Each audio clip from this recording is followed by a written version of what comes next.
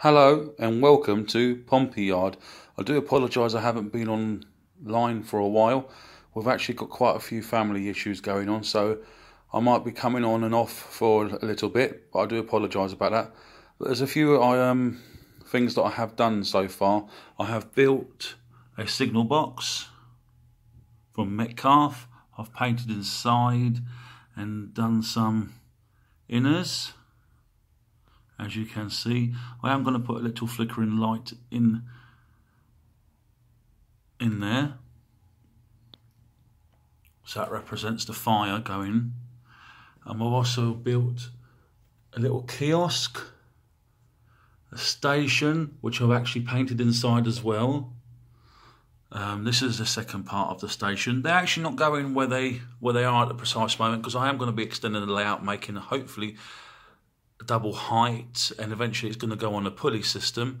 But as I've said, we have got a lot of issues within the family, parents on both sides and nans and granddads, and there's too much going on, so there is little bits that I'm doing. Also, what will be coming round eventually, I'll be making my own street lights, so stay tuned for that. So we'll be building our own street lights on the budget. But I do like these Metcalf buildings. They are very, very good. Very easy to put together, install. You could put lighting in them. I have painted the insides. I also done an older style one, which I found in one of our local shops. I actually put that together, but they don't actually make this one no more. And as you can see, this one's still not finished off inside. That's why I left the roof. And I've started putting my own little gutters on them, as you can see, coming down the wall, this side, and also this side.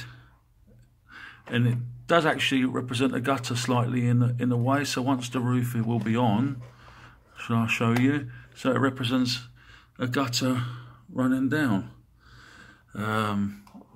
These are them just painted inside, so it just takes away slightly the whiteness, so when you've got the lights in them. And this is the water effect that I'm still trying to achieve. As you can see, it is now actually getting there. It's not going to be like a square or rectangle, because in fact in real life they're not actually like this, but I just wanted to do something, you know, just to see if it actually really works. And I actually think that's not a bad go for the first attempt. I will be giving out all this stuff that I have actually used and all the items, but as you can see, that's not a bad go. But I might install that on the layout eventually, and you know, like cover the sides around and around, so it just doesn't, it gives it a sort of a bit of effect that it's not square. I just wanted to just try something out, like I said. These will be cut down to suit as well, like the reeds and rushes and grasses. Well, that's off like a paintbrush that I bought from the pound shop. Pound shop stuff's pretty good. Okay, like I said, I do apologise on me keep carrying on, and we'll speak to you very, very shortly, and hopefully start filming the makings of like street lights and other items that I've got ideas for, so it can show you how to do things on a certain budget. And I will be putting out numbers and item codes. So thank you very much, and great. Speak to you soon.